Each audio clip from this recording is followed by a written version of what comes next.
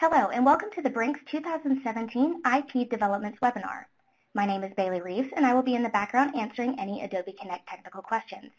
If you experience technical difficulties within the Adobe Connect session, please use the Q&A box on the right-hand side of your screen, and our technical assistance team will help in any way possible. If you are having issues hearing over the phone, you may press *0 and an operator will assist you. Please note that as an attendee, you are part of a larger audience. However, to maintain privacy, the number and name of attendees will not be displayed. All attendees will be in a listen-only mode throughout the presentation, and as a reminder, today's call is being recorded. We will be holding a Q&A session at the conclusion of today's presentation. To submit a question, click on the Q&A panel located on the lower right side of your screen. Type your question into the text field and hit send. Please keep this send to default as all panelists. This seminar is accredited for 1 hour of Illinois' MCLE credit. Please inquire if you wish to seek CLE accreditation in additional states. During the webinar, we will be providing 3 CLE codes. Please write these down. We will be emailing evaluation forms at the end of the webinar and will ask for the codes. If you have any questions regarding CLE, please contact cle@brinksgilson.com. With that, we invite you to sit back, relax, and enjoy today's presentation. I would now like to introduce our moderator for today, Jim Sobieraj. Jim, you now have the floor. Thank you, Bailey. Hello, everybody. My name is Jim Sobieraj. I'm the president of Brinks Gilson Lione. Welcome, and I want to thank you for dialing in and participating in our webinar today. Last year, in 2016, we saw a lot of changes in the field of intellectual property, and we anticipate more changes on the way in 2017. In our 2017 Brinks IP forecast, we're going to talk about the impact of some of those important changes that occurred in 2016 and they're going to have effects in 2017, and also give you our thoughts on what further changes we see coming down the road in 2017. I'd also like to take a moment to let you know that this is the centennial year for Brinks Gilson and Lione. We actually started as a two-person firm in Chicago under the name of Wilkinson and Huxley back on January 1st of 1917. Over the years, we've expanded. We are now in 7 offices. Our headquarters is still in Chicago. We also have offices in Ann Arbor, Michigan, Washington, D.C., Research Triangle Park, North Carolina, Tampa, Florida, Indianapolis, Indiana, and Salt Lake City. Over the 100 years, we've been proud to have a very strong culture of passion for intellectual property, client service, and teamwork. Today, we're one of the largest dedicated IP firms in the United States with over 135 IP attorneys, patent agents, and scientific advisors.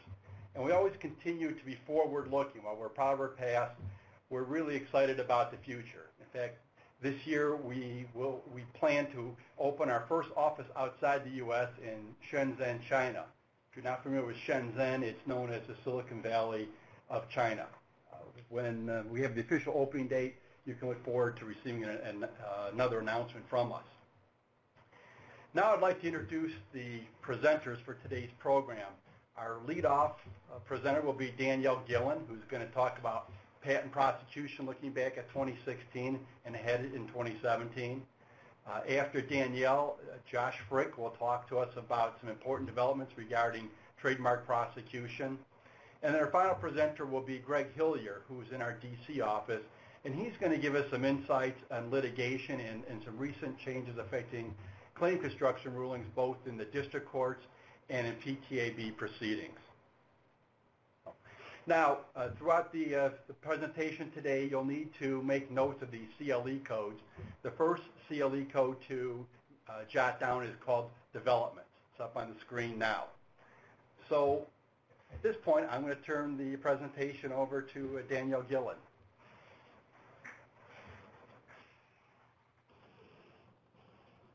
Thank you, Jim. Good afternoon, everyone. I'm Danielle Gillen. I'm an associate here at Brinks Gilson Lione, Chicago. And I will be talking to you about U.S. patent prosecution, looking back at 2016 and ahead in 2017. I will talk briefly about the Federal Circuit's 101 precedential decisions that issued in 2016. The Federal Circuit also recognized the patent agent privilege this past year, and the USPTO's P3 program, the proposed fee changes for 2017, and the case studies pilot program, and the potential publication of that in 2017. Starting with the Alice 101 framework, which many patent prosecutors are aware of here, I noted recently in the AMDOC decision that I will discuss that even though we have this Alice framework provided in the 3 bullet points, the court in AMDOC said a search for a single test or definition in the decided cases concerning 101 from this court, and indeed from the Supreme Court, reveals that at present there is no such single, succinct, usable definition or test, which is telling for the cases and handling these thus far. This table provides the 5 Federal Circuit precedential 101 decisions from 2016 that found eligibility. I will be discussing the first 4 decisions that address software. Starting with the BASCOM and AMDOC decision, these 2 decisions, the Federal Circuit did find that the claims were directed to an abstract idea, but they contained an inventive concept that amounted to more than the abstract idea. So in BASCOM, the subject matter was directed to a content filtering system for filtering content on the Internet. The court talked about the prior art types of filtering systems. One was specific to a local computer. The other prior art relocated the filtering to a local server, but it was a one-size-fits-all type of filter, which was not ideal for multiple end users using a single type of filtering criteria. So the inventive concept based on the claim was an ordered combination, including the installation of a filtering tool at a specific location, remote from the end users, with customizable filtering features specific to each end user. This was an improvement over the prior art because the benefits of a filter on a local computer and on the Internet service provider server, so end users could customize how their Internet content was filtered. The court noted that an inventive concept may be found with non-conventional and non-generic arrangement of known conventional pieces. The court also addressed preemption in its 101 analysis, and that the claimed invention did not preempt all ways of filtering content on the Internet. Judge Newman also had a concurrence in this case, but it was more to note the cumbersome procedures that have come to play now with the separate determinations of patent eligibility and patentability, and urging a more flexible approach. In the AMDOC decision, which was the most recent Federal Circuit precedential decision on 101, similar to BOSCOM, the court did find that the claim was directed to an abstract idea, but found it had an inventive concept over that abstract idea. The subject matter in the case dealt with parts of a system designed to solve an accounting and billing problem faced by network service providers. The prior art involved you could store information in one location, which made it difficult to keep up with massive record flows from the network devices and which required huge databases. So the improvement over the prior art that the court recognized was it required, yes, generic gatherers, generic network devices and other components, but they worked in an unconventional distributed fashion to solve this problem of massive record flows that previously required large databases. One thing to note in this decision was in finding the claims patent eligible, the court reviewed the claims at issue against claims of other Federal Circuit 101 decisions to determine whether or not they were aligned with, more aligned with one decision versus the other. This came up in Judge Reyna's dissent in this case.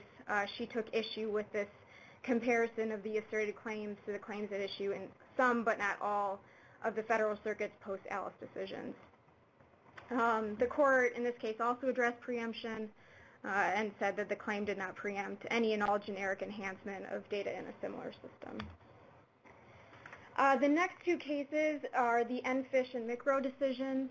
These are slightly different than the previous two decisions in the sense that the Federal Circuit actually found that the claims, starting with step one, were not even directed to an abstract idea.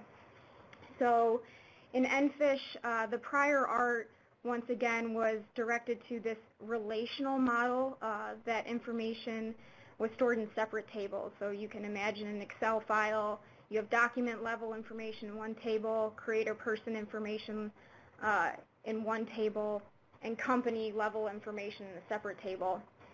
The claimed invention was included this self-referential model that you could store all entity types in a single table and define the table's columns by rows in the same table. While the self-referential model terms don't appear in this representative claim, what appears in the claim is means for configuring, and the district court determined that this means for configuring required a four-step algorithm, including this self-referential model or table. So the improvement over the prior art was this faster searching of data, effective storage of data other than structured text, and flexibility in database configuration. So the legal inquiry really was whether the claims are directed to an improvement to computer functionality rather than directed to an abstract idea. In the Micro decision, like I had mentioned, the court also found here that the claims were not even directed to an abstract idea. The prior art in this case dealt with the animation of character and lip synchronization was done by a person, an animator, with the assistance of a computer. This was time-consuming and tedious, and the claim subject matter was directed to automating a 3D animator's task through specific rules. So the improvement over the prior art was allowing computers to produce accurate and realistic lip synchronization and facial expressions that could not be produced by human animators. So this was more of a rapid, efficient manipulation of character facial expressions that also decreased cost. Here, the court also focused on whether the claims had an improvement on the relevant technology. The Federal Circuit, the next two slides show 11 different precedential Federal Circuit cases finding the claims ineligible. Here, I won't go into detail on these in view of timing. But I thought that the next slide was interesting. This is from bilskiblog.com. It shows you each Federal Circuit judge and whether or not they've had patent eligible and ineligible decisions. You'll see here that Judge Stoll, Judge Newman, Judge Chen, Judge Toronto, and Judge Moore each have had two cases finding the claims patent eligible. And Judge Newman and Judge Moore in particular have had a narrower number of finding ineligible cases as compared to finding the two eligible cases. The USPTO also this past year has put out several different memos to help examiners and also practitioners understand the evolving 101 subject matter. In May, there were two memos. One was to help examiners formulate 101 rejections and to evaluate the applicant's response, and also subject matter eligibility updates on EnFish and the TLI communications decisions. More recently, the USPTO in November issued a memo with, based on the Micro and BASCOM decisions. They had some recommendations to examiners, which included that under Step 1 of the ALICE framework, examiners should not overgeneralize the claim or simplify it into a gist or core principles, which many practitioners were often facing with examiners. In Step 2B, also the guidance said that examiners should consider the additional elements in combination as well as individually when determining whether a claim as a whole amounts to significantly more.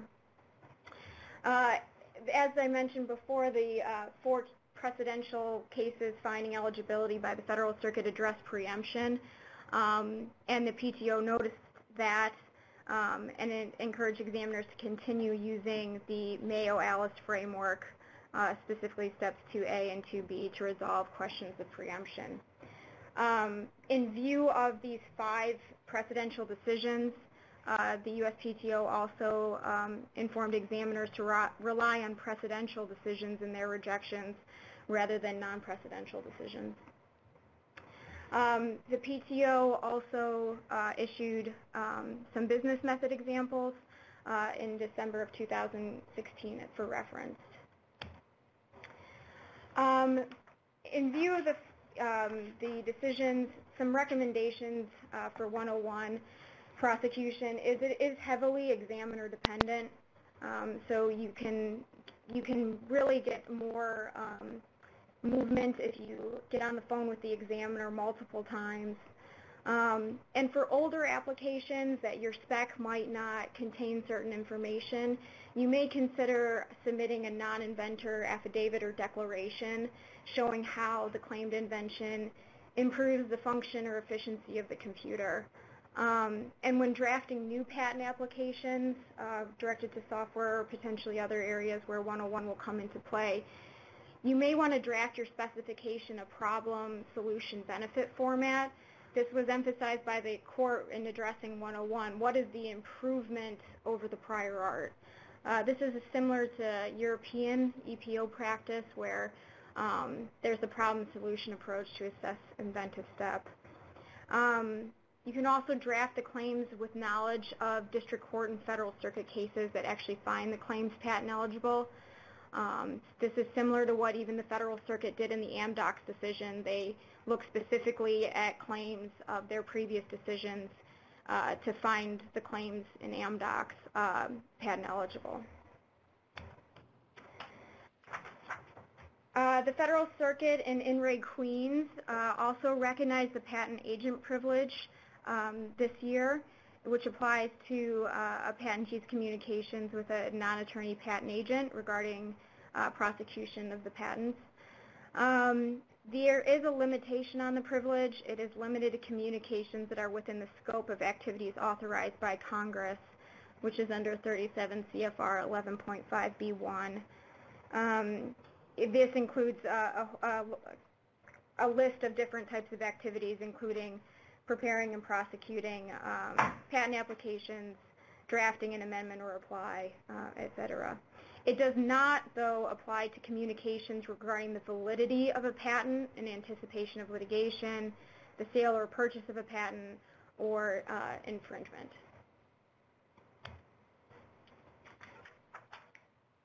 The USPTO in 2016 also rolled out the P3 program.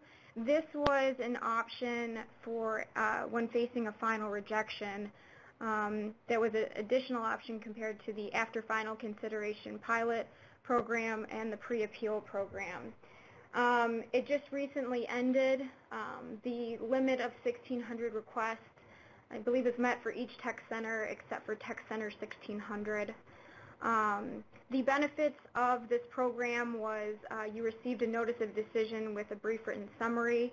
You were able to give a 20-minute presentation before the panel of examiners, including the SPE, the examiner record, and a primary, and there were no fees associated with it. The PTO, I believe, has yet to issue official communication on whether or not the program will be renewed, but based on previous pilot programs, we hope that this one will be renewed as well. Back in October, the USPTO issued a notice of proposed rulemaking for proposed fee changes. It anticipates a final rule by the end of this upcoming fiscal year.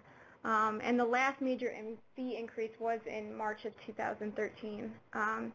There's 205 proposed fee adjustments. You can see here are some ones for utility patents. These are all for large entity. For IDS, notice of appeal, and RCE. These do offer an increase, but they are marginal compared to some of the other ones with respect to design patents and the PTAB proceedings. For design patents, the exam fee is up $140. Your issuance fee is up $240. And at the PTAB, IPR request fees for up to 20 claims are up $5,000. And post-grant or CBM request fees up to 20 claims is up to $4,000.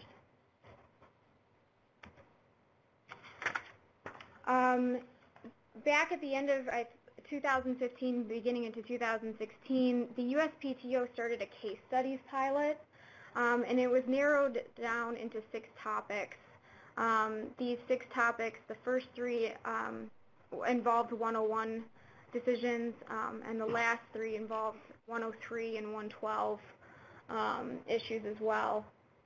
And I believe this was a part of it was supposed to be published already in 2016, but it has yet to be. And they were anticipating that the publication will happen in the first quarter of 2017. These case studies are to be able to identify quality issues as well as examples of best practices for examination to improve patent work product and to reveal areas where further training for examiners and the PTO may be needed.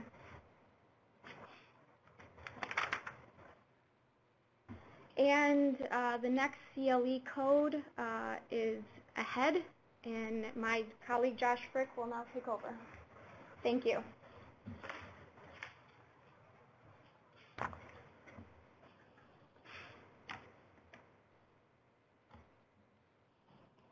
Hi, I'm Josh Frick. I'm a shareholder here at Brinks, and today I will highlight trademark prosecution and litigation developments and tips for 2017. There are several important new developments and relevant to trademark prosecution in the PTO, as well as to opposition and cancellation proceedings in front of the Trademark Trial and Appeal Board that will affect the way we practice in 2017 and beyond. As for trademark litigation, I want to discuss 2 cases that have already raised important questions in trademark practice, one of which was argued before the Supreme Court just last week. First, I'd like to discuss developments relevant to trademark prosecution. First development I want to highlight is that on January 14, 2017, the PTO implemented several changes to trademark fees.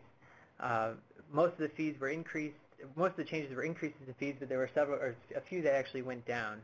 The purpose of these changes was to promote the efficiency of the filing process, mostly by encouraging electronic filings, which are being encouraged with lower fees. It was also intended to better align the fees with the cost of products and services and to protect the integrity of the register by incentivizing timely filings and the PTO's examination of those filings. On this slide, there's a summary of some of the newly implemented fees. Note the substantially higher fees for paper filings, which is in line with the PTO initiative to encourage electronic filings. Also included on the chart here, in addition to just the prosecution fees, the fees for filing a petition to cancel and a notice of opposition were raised $100 each. Another newly implemented change in trademark prosecution is a reformatted declaration used for electronic filings. Starting on January 14, 2017, applicants and registrants who are electronically signing a declaration or affidavit saw a newly formatted declaration. The revised declaration separates out each clause of the declaration and requires the users to check a box next to each clause. And these new declarations apply to declarations signed for applications for registration, allegations of use, and post-registration declarations for continued use and excusable non-use. And to better show you how these changes appear to applicants, on this slide, this is how the declaration used to appear. It was just one big long paragraph that made it hard for someone signing this to make sense of what they were actually signing. And then after January 14th, applicants and registrants see this newly reformatted declaration where each clause of the declaration is separated out into separate lines, and before the person signing the declaration can actually insert their name electronically. They have to put a checkbox next to each line here. The change may appear to be straightforward, but since January 14th, I've already received several questions from clients who are used to seeing the old format, and this is a little offsetting to them. It's a little confusing when they see it the first time and they have questions about it. So it's good to see it before you sign it. Next is I'd like to discuss the PTO's Proof of Use pilot program, which led to a significant change that will be implemented in February. This program was a 2-year program the PTO used to assess and promote the accuracy and integrity of the trademark register. The PTO randomly selected 500 registrations for which declarations of use were due to determine the actual use of the marks in connection with the goods and services identified in the registration. In addition to the one specimen per class that is required to maintain a registration, the PTO required that these registrants submit proof of use of the mark in addition to just that one specimen. So they may have required proof of use on several different goods or services within a class, which isn't normally required. And of the 500 registrations that were involved in the program, owners of 51% of the selected registrations failed to supply proof of use of the specific goods and services. This resulted in either those goods and services being deleted from the registration or the registration being canceled entirely. As a result of the pilot program, the PTO concluded that there was a need for an ongoing effort aimed at ensuring the accuracy and integrity of the trademark register as to the actual use of marks in connection with the goods and services identified in the registration. And this led to a change that will take effect on February 17th. Starting in February, the PTO may require such information, exhibits, affidavits, or declarations, and additional specimens of use that may be reasonably necessary for the PTO to assess and promote the accuracy and integrity of the register. Similar to what happened in the pilot program, the PTO now may require that applicants and registrants submit more than one specimen per class of goods or services currently required. This will be especially important for applications and registrations that include a long list of goods and services, because I'm guessing that will be a flag for the PTO to examine those applications and registrations more closely. And this will also be important for registrations that were initially based on a foreign registration where the registrant was not required to show use of the mark prior to registration. It will be interesting to see how the PTO enforces the new policy, but it will be important for applicants and registrants to be prepared to provide proof of use in connection with all of the goods and services identified in an application or registration, just in case the PTO requests additional specimens.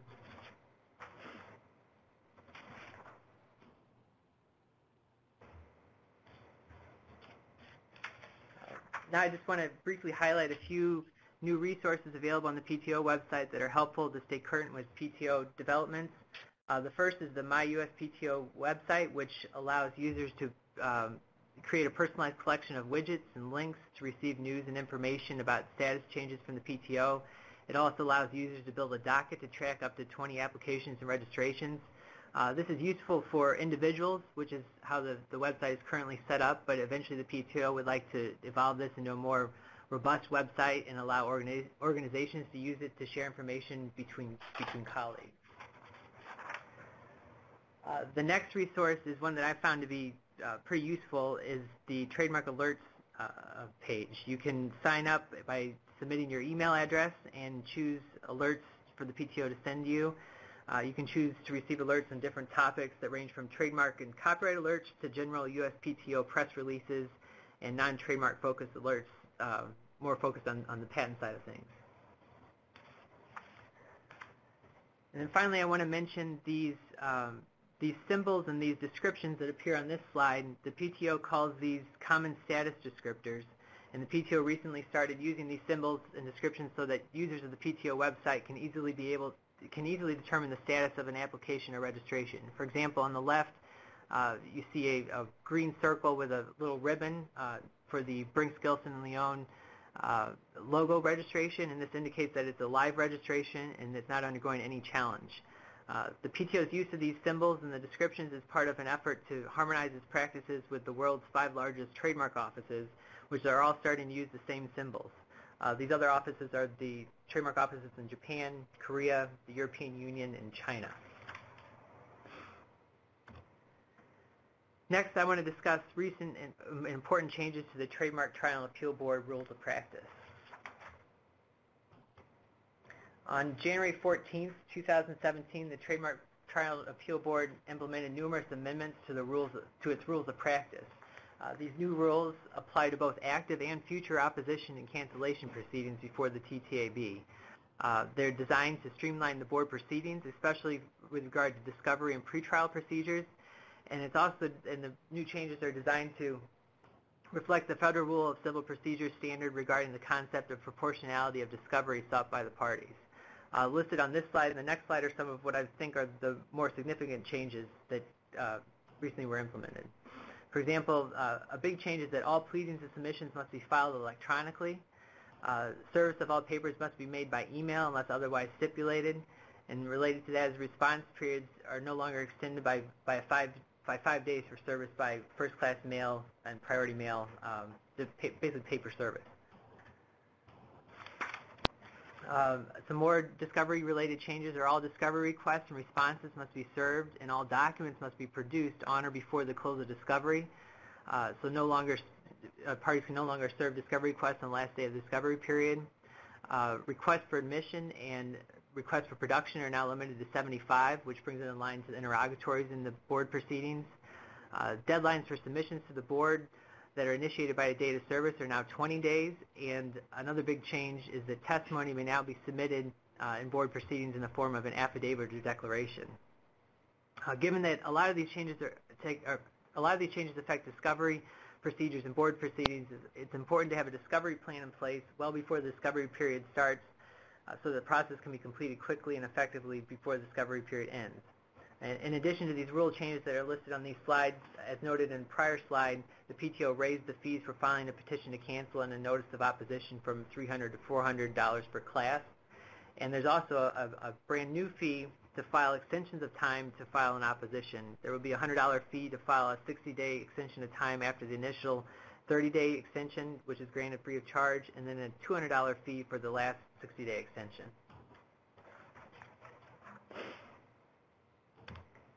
Now I'd like to highlight two cases that raise interesting and important trademark questions.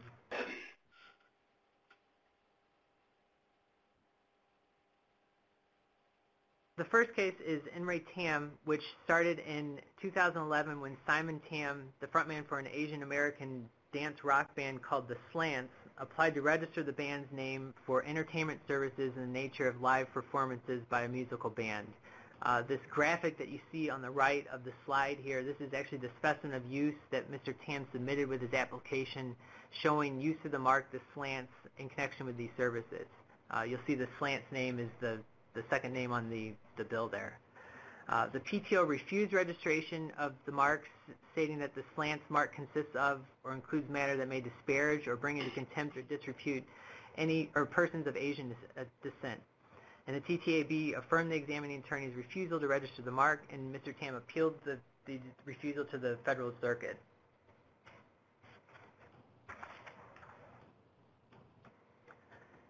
Now, the basis for the PTO examining attorneys and the TTAB's refusal of the refusal of registration of the Slants mark was Section 2A of the Lanham Act, which prohibits registration of marks that consist or comprise of immoral, deceptive, or scandalous matter, or matter which may disparage or falsely suggest a connection with persons, institutions, beliefs, or national symbols, or bring them into contempt or disrepute.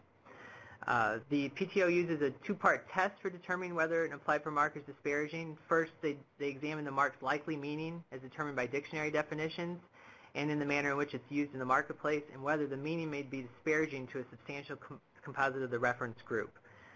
In the past, applicants have challenged the provision as violating their free speech, but courts have rejected those claims, and they held that the trademark registration process is not covered by the First Amendment.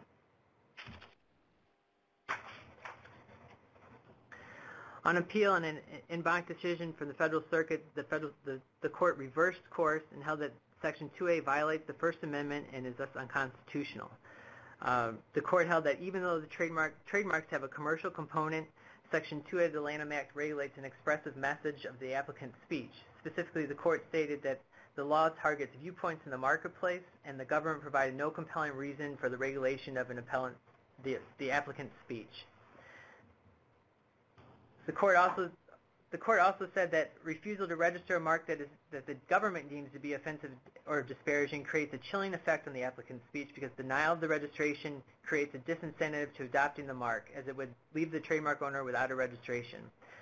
Without the registration, the trademark owner would lose out on benefits of owning the registration, such as nationwide notice and nationwide notice of ownership and evidence of the validity of the mark. The court also rejected the government's argument that denying registration of offensive marks is government speech, which would lay outside the bounds of the First Amendment. The court held that when the government registers the mark, it is only conveying a message that the mark is registered and not a substantive message.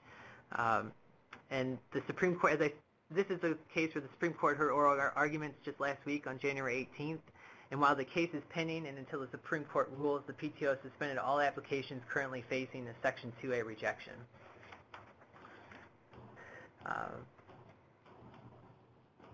The next case that I'd like to discuss raises an interesting question which could have implications for both owners of U.S. trademarks and owners of foreign trademarks.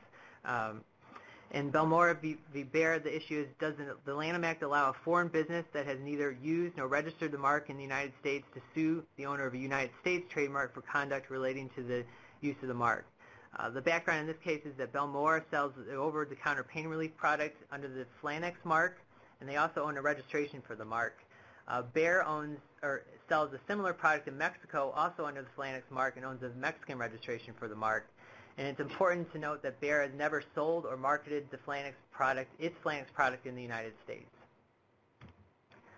This slide shows the picture of Baer's Flanex product sold in Mexico on the left, and then Belmora's Flanex product sold in the United States on the right. As you can see, they're very similar in appearance. Now, this case started when Baer petitioned to cancel Belmora's U.S. registration, and the TTAB ended up canceling the registration. And the important part of the TTAB's ruling is that they found that Baer has standing to bring the cancellation action because it lost its ability to control its reputation and thus suffered damage. They also found that Belmora had made blatant misuse of the Flanex mark in the U.S. in a manner calculated to trade on the reputation and goodwill of Baer's Mexican Flanex mark. As I said, the TTAB granted Baer's petition to cancel, and Belmora appealed the decision to the U.S. District Court for the District of Virginia. And then Baer also brought false advertising claims and a claim for false designation in the District Court.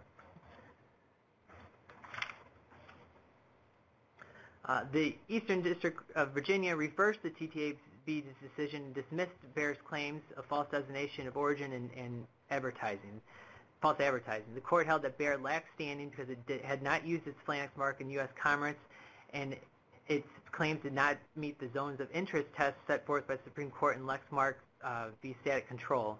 Specifically, the court found that Baer's alleged rights and harm did not fall within the scope of the Lanham Act's protection of U.S. trademark rights.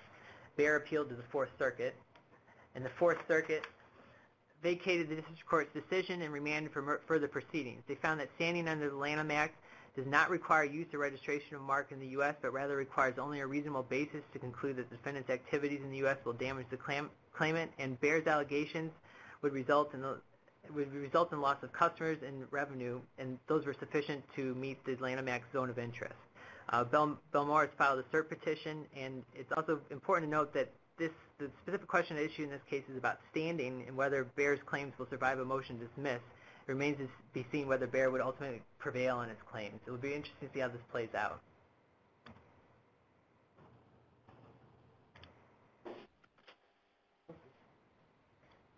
And now I turn it over to Greg, who will talk about key claim construction rules.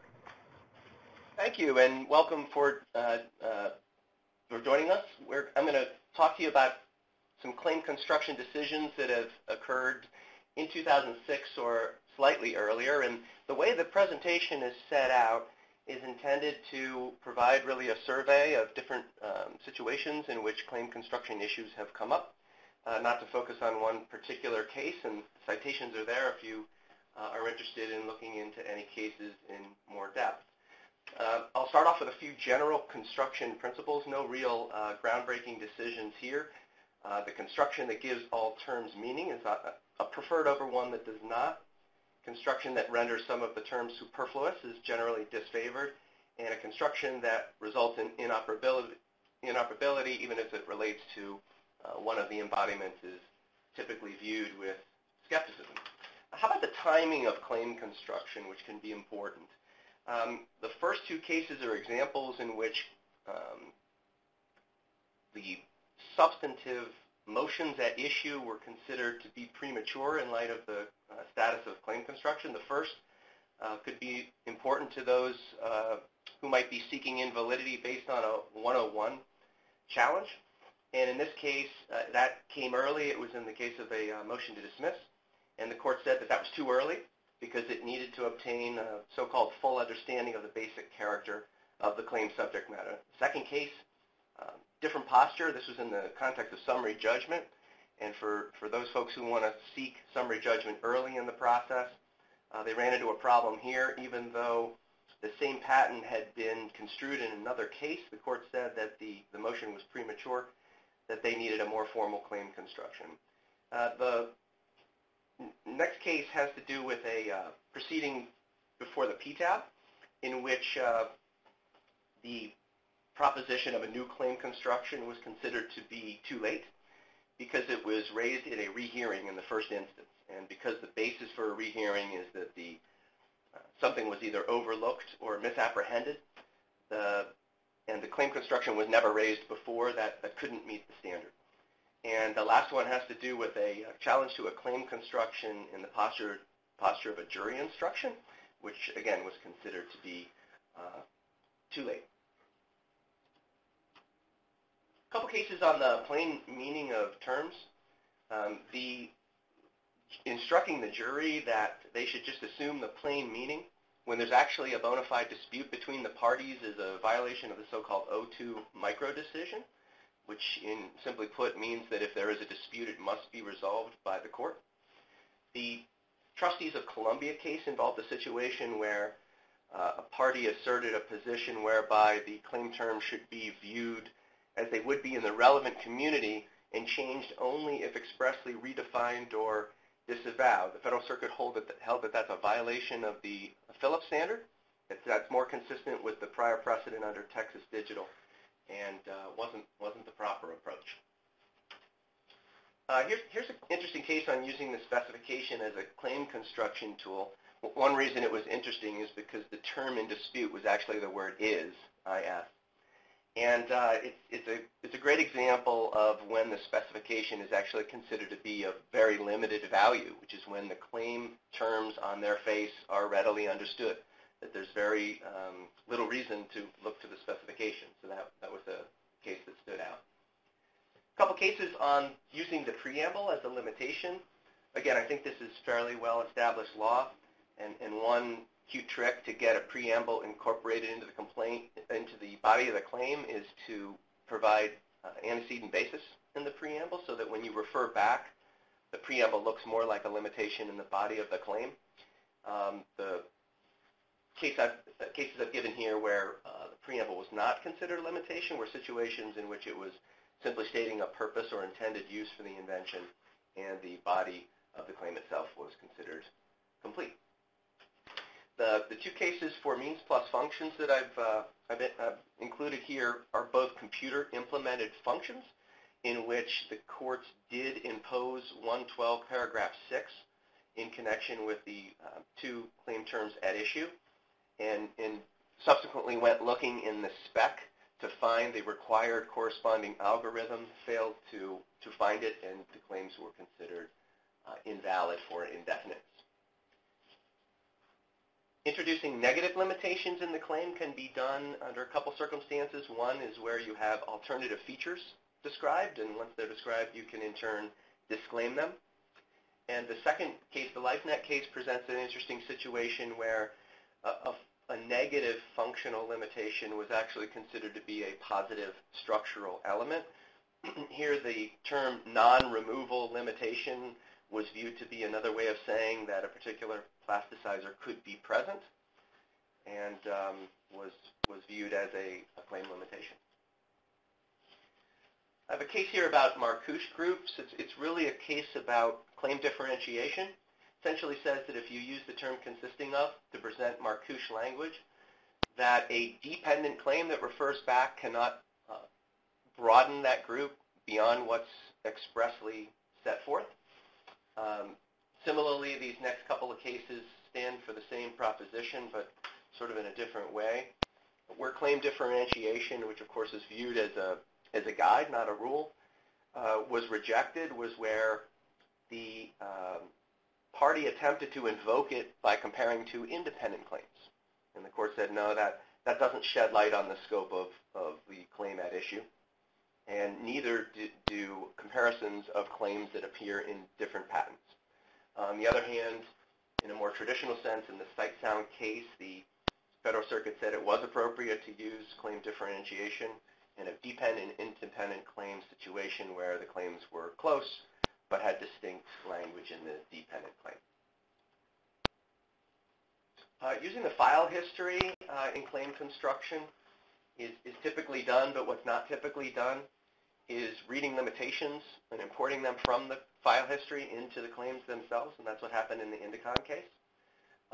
The applicant repeatedly indicated that in every instance a specific word was associated with a specific file, and so the court, in this case, properly read that limitation into the claim. The bottom case of Warsaw Orthopedic is an example of a accused infringer overreading the breadth of an amendment. The prosecution history indicated that so-called stopping step was added to overcome prior art, but it didn't refer to all stopping. And so the defendant who attempted to rely on that defense was the subject of a potential inducement claim because their defenses were not legitimate. Just real quick, a couple cases on some transitional cases. The server tech case involved a situation that teaches that when a power strip that was interpreted to be one piece was improper when the claim read reporting system associated with an enclosure, and so the elements in a comprising claim can transcend two separate components. The consisting essentially of case I have here just stands for the proposition that if a question arises as to what the basic and novel properties are in a claim involving that transitional phrase, the court has to construe what that is. And in the Beckman case, a where-in clause essentially served as a claim limitation like no other, like any other, to add a step in making a two-step claim into a three-step claim. And the board sort of missed the boat on that, and the Federal Circuit turned them around, saying that a where-in clause can obviously add an additional step in a method claim. A couple good examples of when it's appropriate to use dictionaries as a claim construction tool. Dictionaries can be used where the plain and ordinary meaning is in dispute.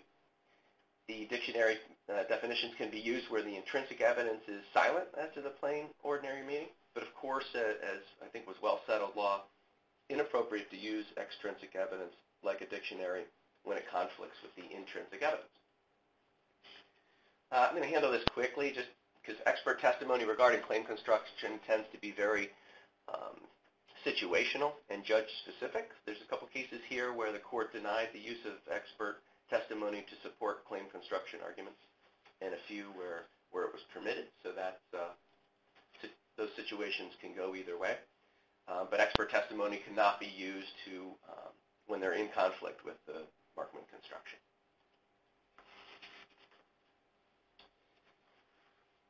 It's possible, of course, to disclaim subject matter during prosecution. One danger is using the expression present invention and talking about what it is. This happens sometimes in, for example, the summary of the invention. And in this particular case, the court found that there was a clear disavowal by defining what the present invention was. The next two bullets really speak to an issue where the applicant, either in the prosecution history or in the application itself, makes some sort of disparaging or distinguishing remarks about the prior art. That's a pretty good indicator that the claim should not encompass that element.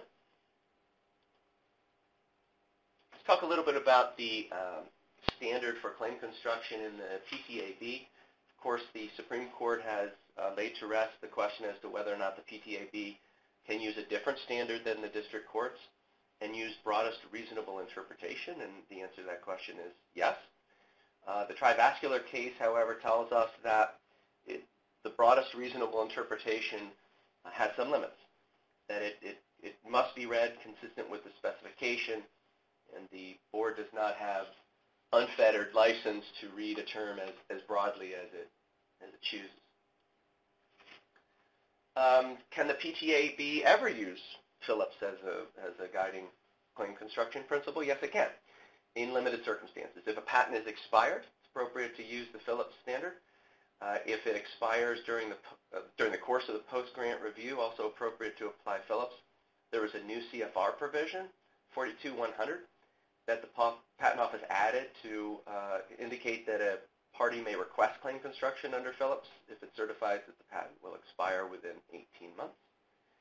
And the PBC broadband case really just stands for the proposition that the Federal Circuit understands that the board uses different claim construction principles in an IPR, and that it was appropriate to do so in that case. This is an interesting nuance to PTAB procedure, which is that because it is an artifact of the Administrative Procedure Act, there is a substantial notice requirement. And so the Dell case shows us that in a situation where the PTA invalidated a claim on a construction that was introduced for the first time at oral argument, that failed to give the patent owner sufficient notice and therefore could not be relied upon. And similarly, in the SAS case, the PTAB invalidated claims using a new construction that was seen for the first time in its final written decision, also failed to give notice under the APA. Here's a couple examples of when claim construction assertions are too late. The Wyland Apple case tells us that it's absolutely too late to try to invoke a new claim construction on a judgment as a matter of law, which comes by definition after trial.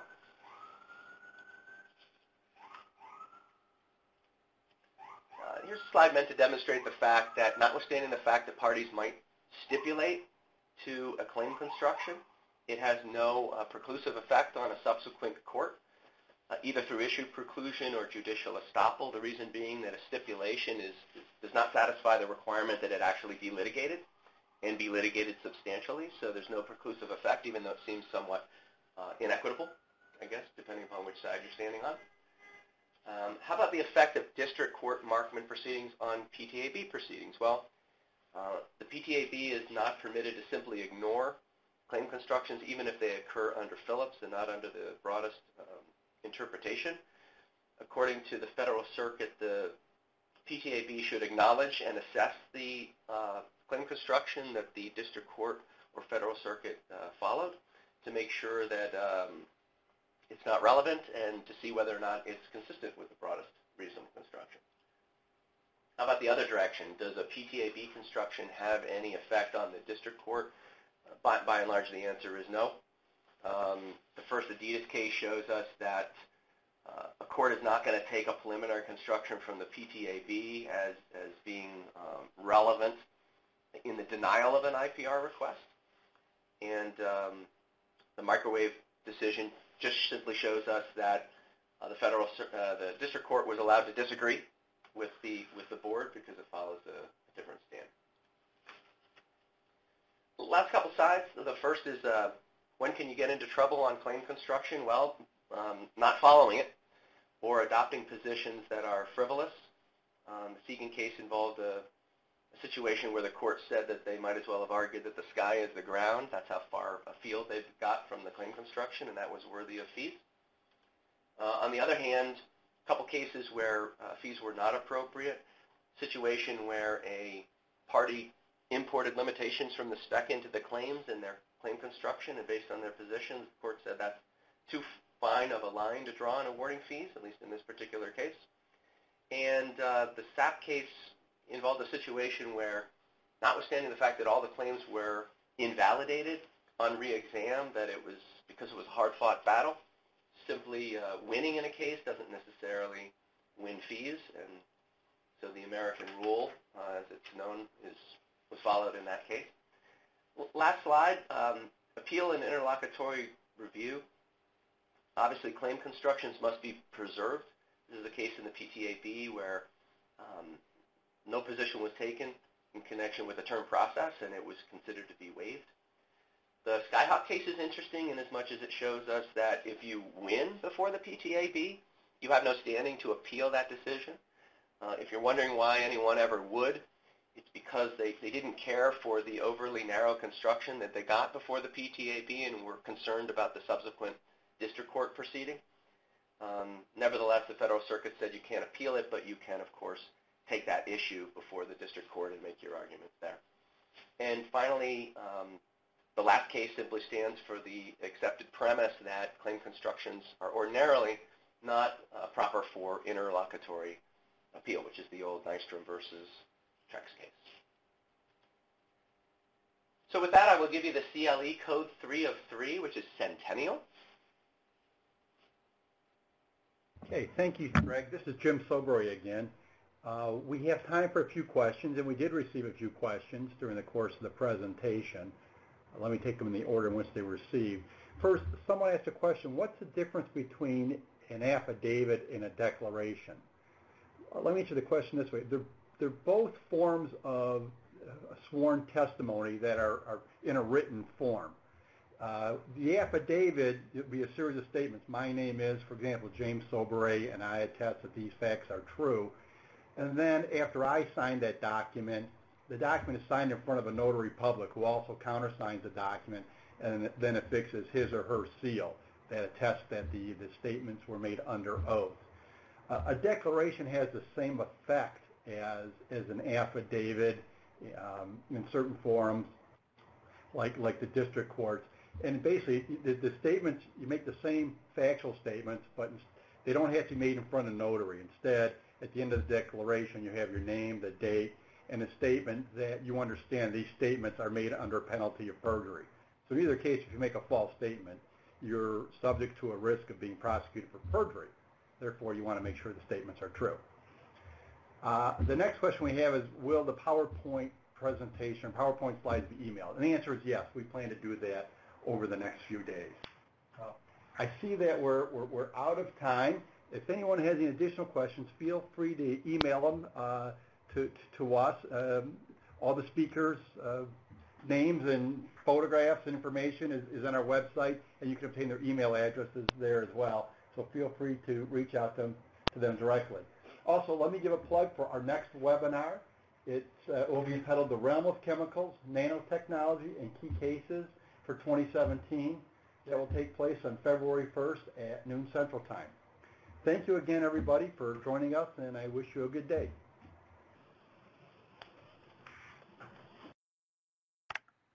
That does conclude today's program. You may disconnect at any time. The leader has disconnected. The conference will be terminated in 5 minutes.